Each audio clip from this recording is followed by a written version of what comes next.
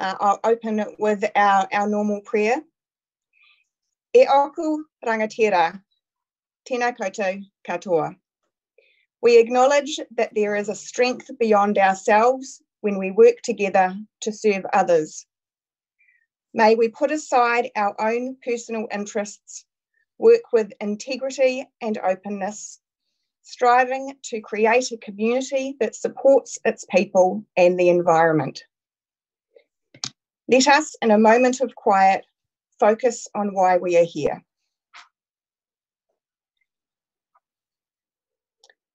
We give thanks for the wisdom of the past, look for opportunities in the present, and accept the challenges of the future. Tēnei te mihi kia koutou katoa, kia pai te haere. Welcome everybody.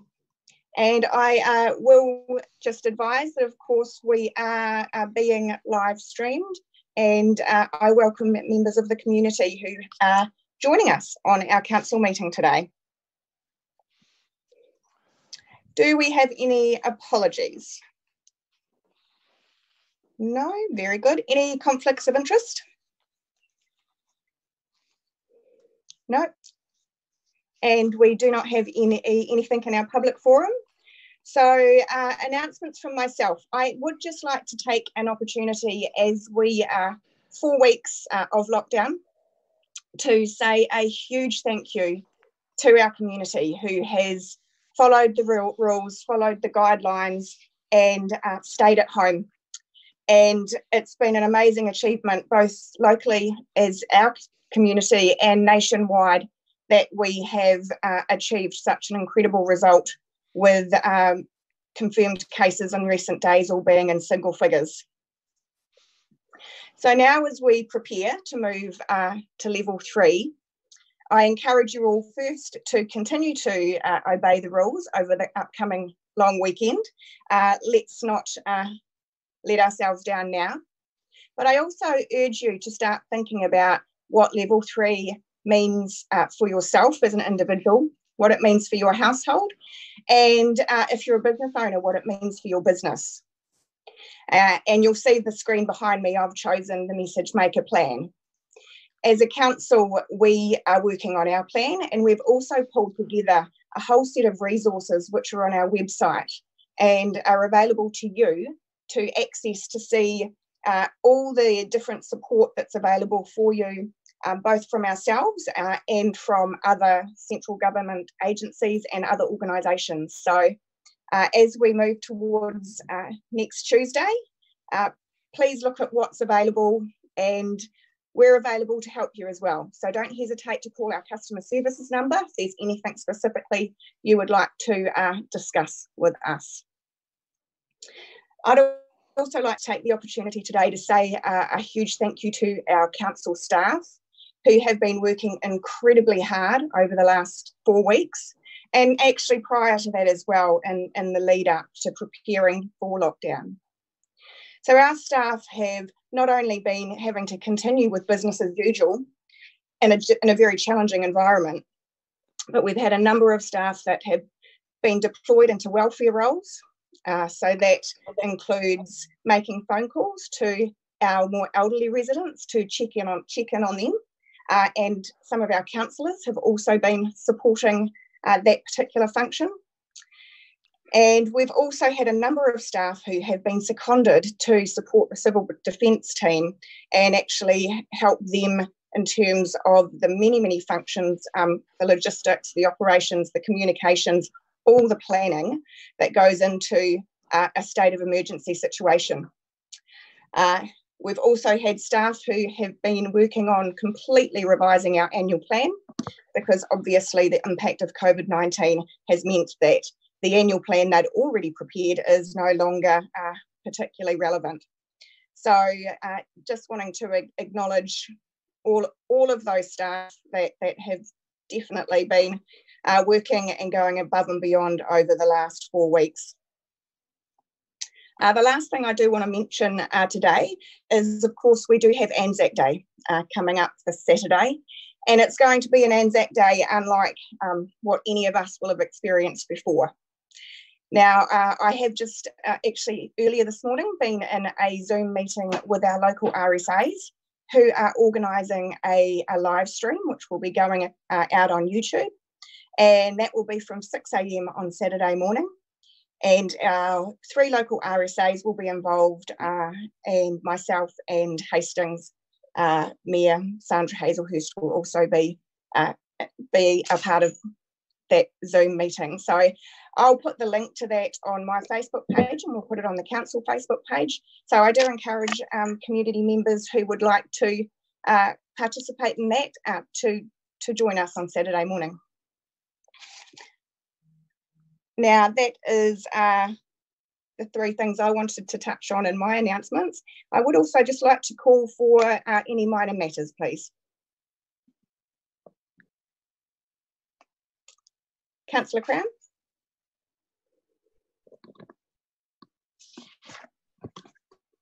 Thank you, Madam Mayor. And one of my minor matter relates to the confirmation of minutes from the Napier People and Places Committee, the meeting on February 27th. In light of the situation that we find ourselves in with COVID and especially the welfare response, I'm reminded of some information that has been shared with us around how important welfare and monitoring the social well-being of our community is. Post a crisis such as this, there are some fantastic case studies out of Christchurch and examples of how to do things and how not to do things. And relating to that, I was wondering whether the Napier Social Monitoring Report, whether there is room for this to be generated more frequently so that we're able to gather that data around the social wellbeing of our community rather than just annually. So this question, I suppose, is best suited for Antoinette. Thank you, Councillor Crown, and we'll discuss that further when we move into minor matters at the end of the agenda. Do we have any announcements by management?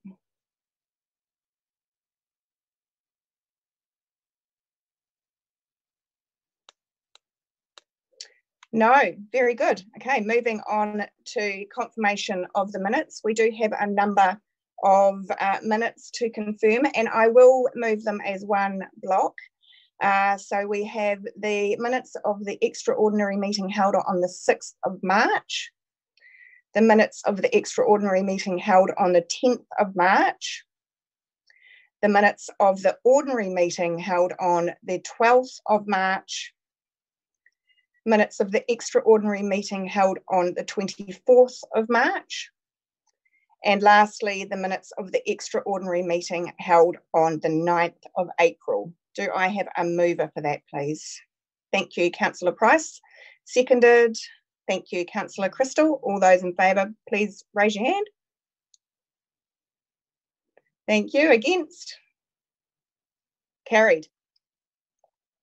And our agenda item is straight to actions from previous meetings. Is there anyone that is wanting a follow-up on anything specifically within these actions? I will run through them just briefly. So we did have an action around Sean Bevan coming to talk to council about ward statistics early in 2020, and that we have a status that will be arranged to align with the long-term plan and district plan work program. And of course, this will now also be, we'll have to take into account any impact of COVID-19 with any of these planning documents. The second action item was with regards to stormwater contamination and additional information. And again, this is underway, and we will be updated on that in due course. And the next action item has been completed with regards to refurbishment of the Civic Building.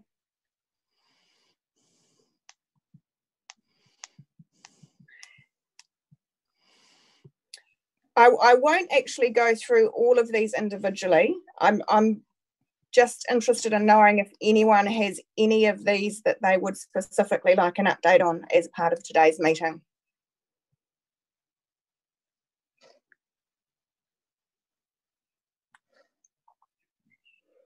No? Yes, Councillor Bogue. Just regarding the civic building, it's not exactly what's there on the list, but I got a call from a constituent this morning, and I think it reflects a misunderstanding that's out there in the community, saying that she and her husband were very concerned that council was going to be building a hotel on the site of the civic building, which of course is not the case at all. I was able to reassure her that, but it is an issue. I think people have sort of got the wrong idea that we are looking at somebody else building a hotel there.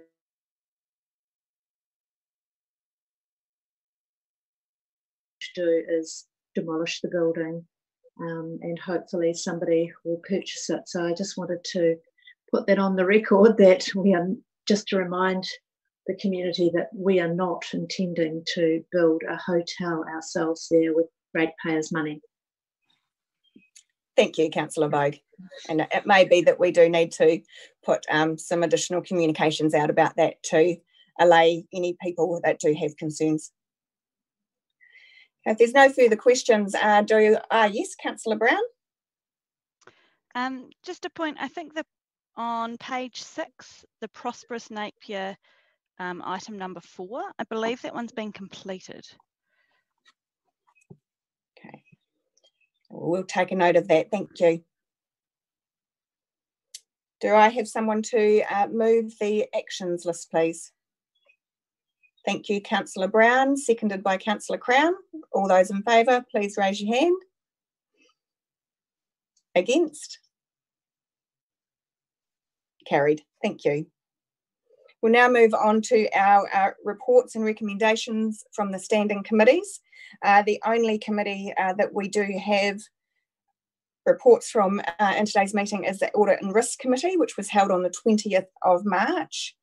And there was a number of reports discussed at that meeting.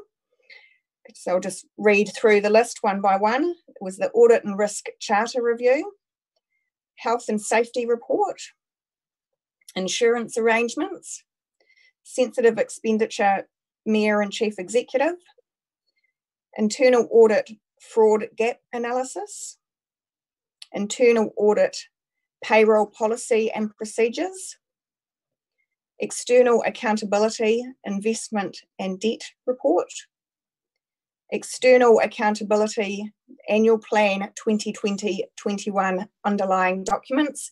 And I would just note that these particular underlying documents are no longer relevant, because obviously we are in the process of doing a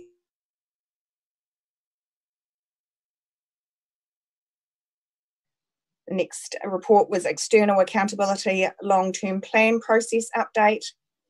And then finally, the COVID-19 Coronavirus and Business Continuity Planning. Did anyone have any questions with regards to any of these reports before we move that they be accepted? No, I'll ask for someone to move this item, please. Thank you, Councillor Simpson. And seconded by Councillor Mawson. Did you wish to speak to this at all, Councillor Simpson? No, I think the reports speak for themselves, Madam Mayor. Thank you. Councillor Mawson, any comments to? No, fine, thank you, Madam Mayor.